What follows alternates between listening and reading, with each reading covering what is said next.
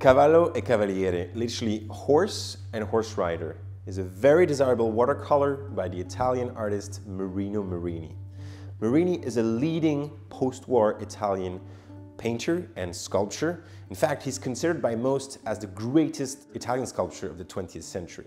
He was fascinated by the equestrian theme, so much so that he created an entire series of paintings and sculptures on the topic of the horse and the rider, and it very much became a hallmark for his entire oeuvre. Unlike the futurists, Marini did not adopt the use of mechanical forms inspired by industry and mass production.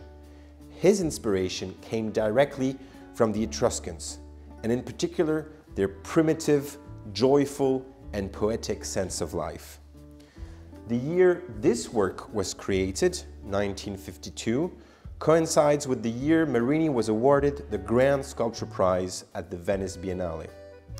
The Peggy Guggenheim Museum in Venice has a bronze sculpture version of Horse and Rider, and in 2018, the museum held a major retrospective of his work. Similar Marini works can be found in a large number of public collections around the world, including the Tate here in London.